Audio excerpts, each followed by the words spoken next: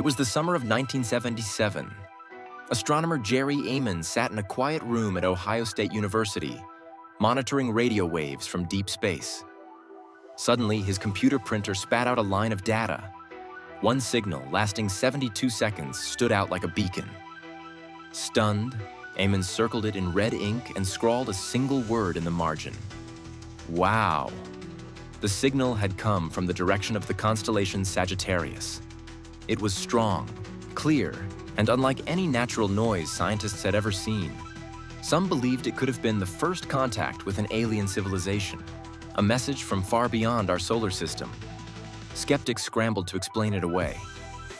In 2017, one theory suggested it was nothing more than a pair of comets passing Earth. But others quickly refuted that idea, pointing out that no known natural phenomenon perfectly matches the signal signature.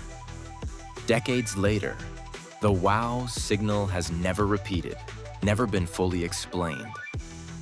Was it interference? A cosmic anomaly? Or was it really a voice from the stars, calling out the year Star Wars first lit up our imaginations? We may never know. For more mysteries of the unknown, subscribe to the Midnight Portal.